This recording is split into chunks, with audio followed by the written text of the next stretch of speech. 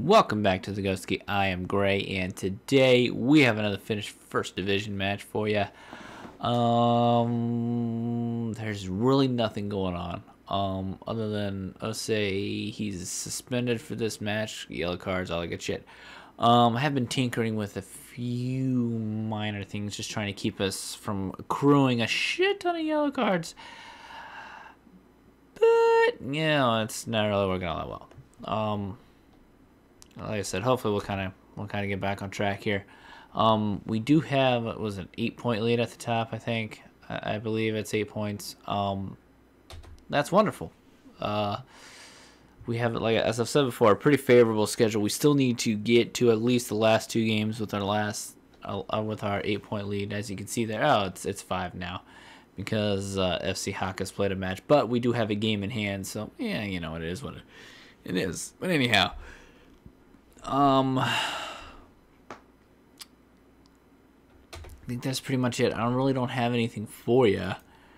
I do have something. I was kind of mulling over this idea, I guess, last couple days. But we'll go ahead and get right into this, and see how we get going here. But anyhow, I've kind of been watching a lot of Spanish Premier Division, what is it, BBVA or whatever the hell it is.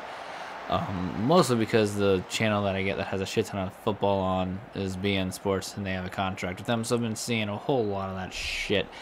And it kind of got me thinking about this LP, and I'll tell you what here.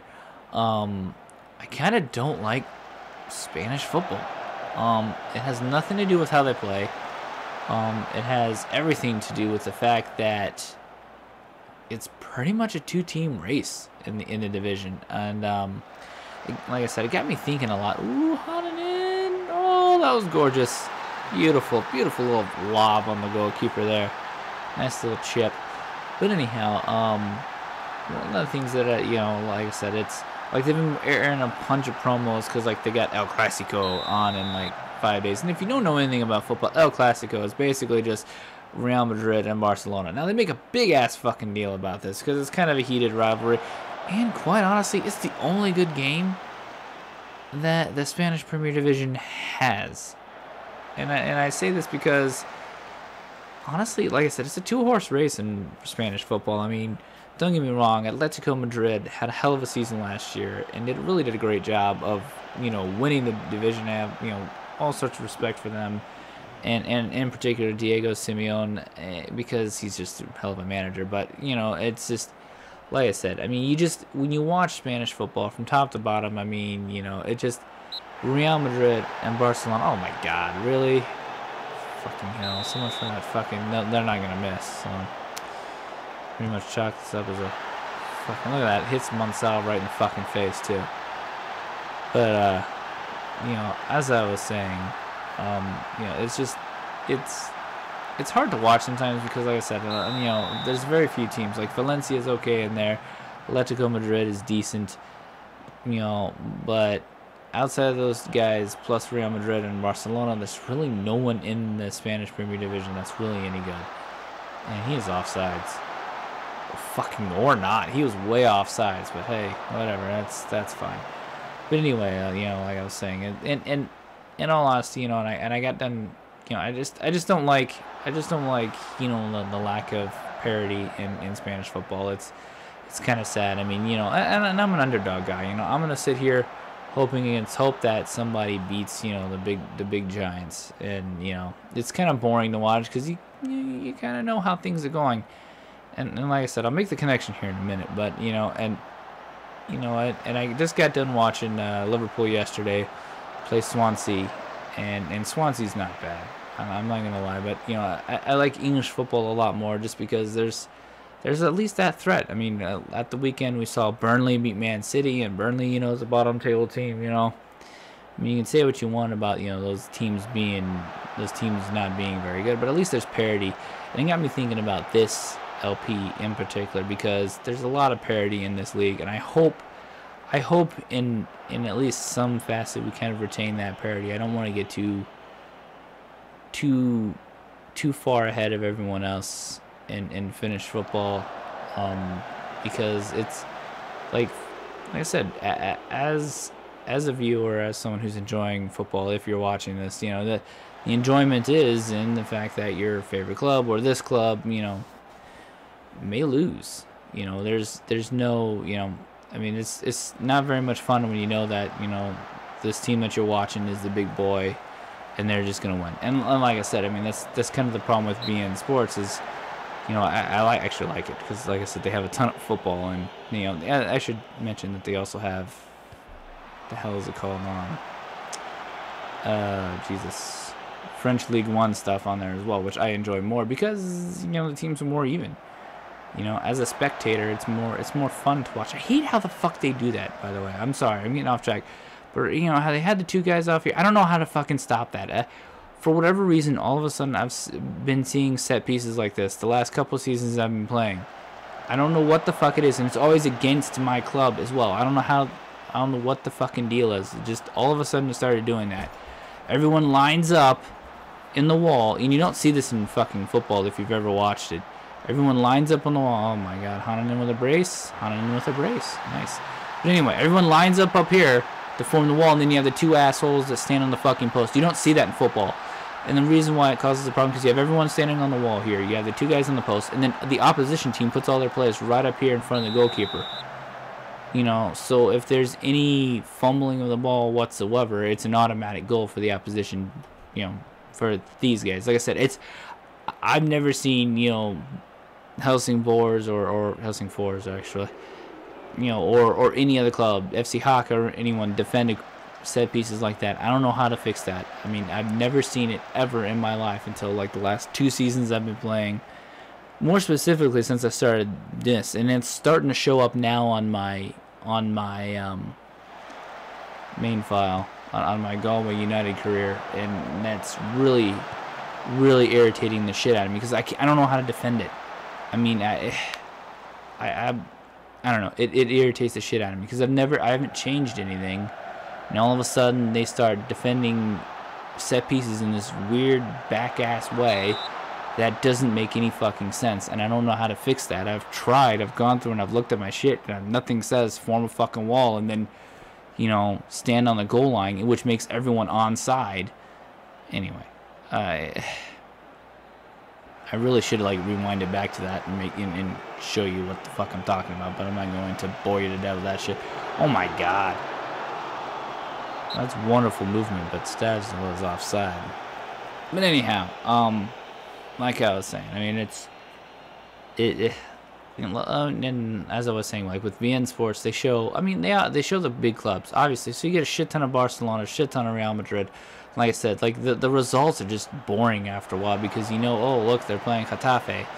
It's like, well, or Osasuna or whatever, or you know, Celta Vigo, and it's like, well, we know how this is going to end because neither of those clubs can really hold the candle to Real Madrid. Yeah, sure, Real Madrid's good, but it's not any fun to watch as a spectator because they're not my favorite club, clearly. You know, they're not my favorite club to watch. So I mean, I want to see something entertaining. You know, but anyway, like I said, I hope we don't get too far ahead of everybody else in the Finnish, you know, Premier Division when we get there because as a spectator, I want this to be entertaining for you guys, the viewers. You know, I want you to, you know, hang on every word, hang on every play, hopefully. I mean, like I said, I know nobody's watching this right now, but, you know, like I said, that having watched all the Spanish football that I've been watching lately, it got me thinking about that. And like I said, I hope we don't get too good, you know, because I mean it's kind of the way my Galway United career is. I mean we're head and shoulders above everyone else, you know, by far and away. I mean I can play my B team against every team in the Irish Premier Division, and we're gonna win. You know, it's just the way it is. And like I said, I'm just kind of hoping that like I started in the right league, I guess is what I'm saying. I hope that this league doesn't get boring and get to the point where, you know, we just dominate every local team and just that's just the way it is, and every match is boring except for the, you know, you know, not Europa League, but the Champions League matches that we play. You know, I want it to be a little more entertaining than that is, because like I said, it's not very fun as a spectator to watch, you know. But anyhow, and that also gave me, you know, got me thinking about, you know, maybe switching to a different club later. If depending on how long I play this, I mean, if we get that far, we do. If not, no big deal. But, you know, I was kind of harking back or thinking back to, man, I'm just all over the fucking place today. I don't even know what I'm talking about. But anyhow, my vocabulary just all sorts of fucking whack. But anyhow, I was thinking about, you know, all the other you know, football manager careers I've had, and I've had when I played FM12, I had a couple teams, and I had a manager that kind of bounced around to a couple different places, and I actually had a lot of fun with that. Oh shit, were we? Yeah, we were calm, weren't we? Yep, because I'm a jerk. Ooh, I don't like how Stasila took that, and he's got a yellow card too, so we're gonna take you off and put a Rins on. Hopefully that will not end our fucking, not rob us of the 3 points here like I did last time. Well, almost, anyhow. You know, and like I said, I'll give that a thought. Like, if we play this long enough, or if I play this long enough and it gets kind of stagnant, you know, and obviously the job opportunities are there, I'll kind of play around with that idea. Like I said, it all depends on what jobs are out there. One of my most memorable ones was in the German Bundesliga. I took, you know, kind of my hometown, Kaiserslautern, and I was only there for a season and a half. But it was a lot of fun. I mean, I came in, saved him from relegation, and then took him to the top of the Bundesliga the following year. And that was because I had some awesome off-season acquisitions. Had a couple of players that I bought that were just phenomenal, and then a couple of players that I signed, you know, on freeze that just came in and, you know, led the Bundesliga in scoring. It was just fantastic. It was a lot of fun, a lot of fun. But anyhow, you know, it's kind of enough of that for now. Enough of me just talking about all the random bullshit I've been thinking about for like the last, let's say, 2-3 days since I recorded the last episode. But anyhow, let's see, what else is there to kind of talk about here? Oh, let's talk a little bit about tactics, because I've been kind of playing with stuff. I have been experimenting. Like I said, I play this game all the fucking time. Literally, if I'm not playing, oh Jesus, that's not good. At least he didn't decide to fucking finish that, right? Anyhow, I've been kind of playing with some of the players and the positions and the skill sets that I'm using. I think the thing with Stavsila and the way he's being used is something that I'll continue to work with. I do have a few players. Jesus, we are not playing well defensively, are we? Holy shit, look at these match ratings. This is fucking terrible. Yeah, I'm gonna have to pull fucking Gronholm just for the sake of just for that. I mean, come on. Let's go with Ramasaho at least. At least, hopefully it'll be better than a fucking 6'2". Jesus. It's just not good at all.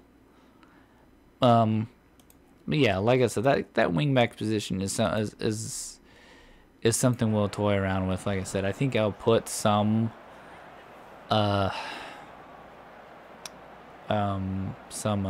what do you want to call them?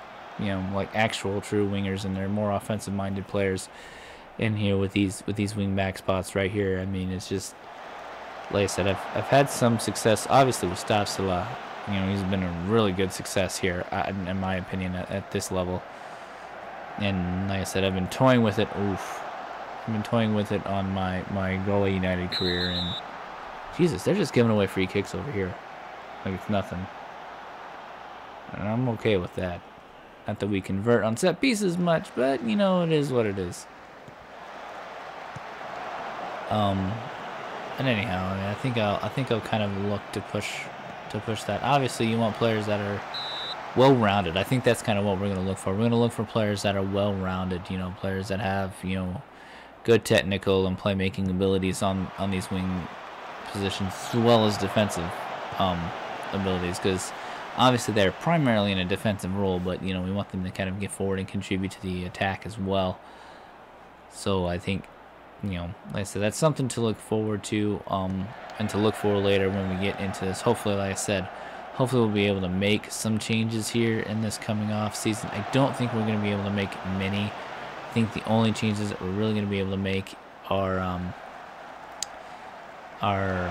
changes to our what do you want to call it? Our changes to our, you know, that team in terms of signings. I mean, I think we're only going to be able to pick up people that are on a free, that are in country. It's usually the way it goes for like the first couple seasons. We have, like I said, no money as of right now.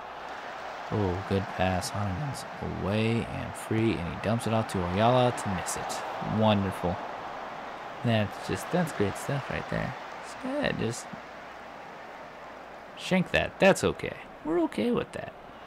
But anyhow, speaking of, I want to say Riceland, I just received a little in-game notice that Riceland's contract is up in 3 months, which means obviously we're very, very close to the end of the season. We don't have very far to go. And I haven't quite yet decided on as to whether or not we'll re-sign him. I'm thinking we will, just because I think we're going to need the numbers and the bodies, and he's about as good as we're going to get. I mean, we're kind of, like I said, stuck in that financial situation right now where, ooh, if that cross had a little more pace on it, we would have done a little bit better with that. But you know, like I said, we don't have much for options right now.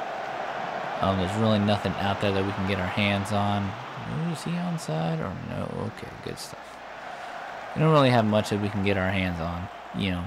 I mean, like I said, we have no money. We're not going to have fucking hell. Jesus. Every time Arenz is on the fucking pitch, he gets injured. Now we have to fucking pull him because he's injured, and he can't fucking continue. God damn it. No. Fucking getting tired of that shit. Really getting tired of that shit. It's one of the things that really clear. I mean, can I say this enough times? It's one of the things that pisses me the fuck off. I hate that shit. You know, if you're just gonna fucking get injured every fucking 2 seconds, and that's something like, as I said before, you know, alright, once, twice, maybe 3 times, got it. But you know what? Just fucking quit with that shit. I'm just, you know, nothing's more annoying than that. Nothing. It's like, what the fuck do I even have you on the payroll for? I don't know. That's just me. I mean, it's, I don't know. Like, I think part of it is like the match engine for me is like the match engine is like, yeah, fuck it, we're just getting him injured because he's susceptible to injuries or whatever fucking bullshit reason they have. So just like, here, just fucking throw him out there and get injured. Hey, yeah, look at that. I mean, I'd rather have him at least get injured and at least vary it. Have him get fucking injured in training. That's fine. Whatever. You know? But he doesn't need to be fucking pulled off the pitch every time he comes on. And he's coming out as a fucking substitute. It's not like he's out there for fucking 60 minutes. You gotta understand that. He was out there for what? Maybe 20? And he gets injured every fucking time. You put him out there almost. Oh, fucking hell. Jesus. Oh, Christ. Well, the good thing is this. Well, there really isn't any good thing. Aside from the fact that we're getting a single point out of this, which means our lead will be down to 6 points if the result holds as it is. Did not want to squander our 8 points, or at least start chipping away at it quite yet. For obvious fucking reasons. We still got like 6-8 matches left to go, but anyhow. Yeah.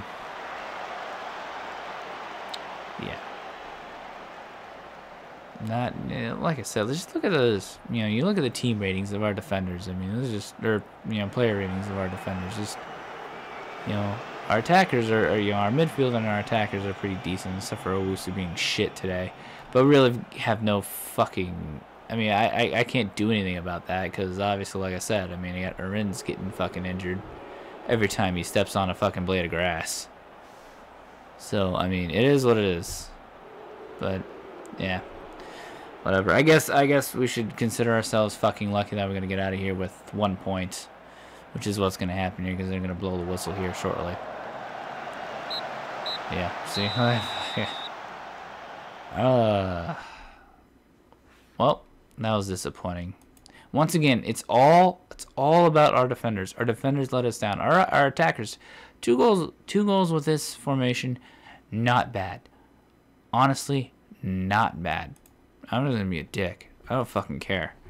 But it's once again, like I said, our full-time ratings are just fucking shit, and they're terrible.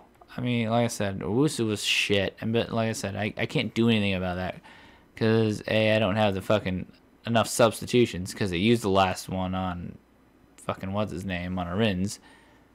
But anyway, it is what it is.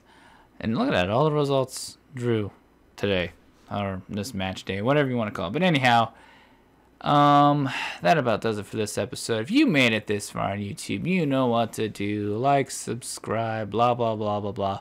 Hopefully you enjoyed me getting all pissed off. And like I said, hopefully we won't get too far ahead of everybody. And results like this will happen. Not all the time, but at least we'll have a pretty good chance of it happening. So like I said, so it's not all boring and you see the same fucking result play out time and time again. But anyhow, if you made it this far on YouTube, you know what to do. Like, subscribe, blah, blah, blah, blah, blah. Bye, bye, bye.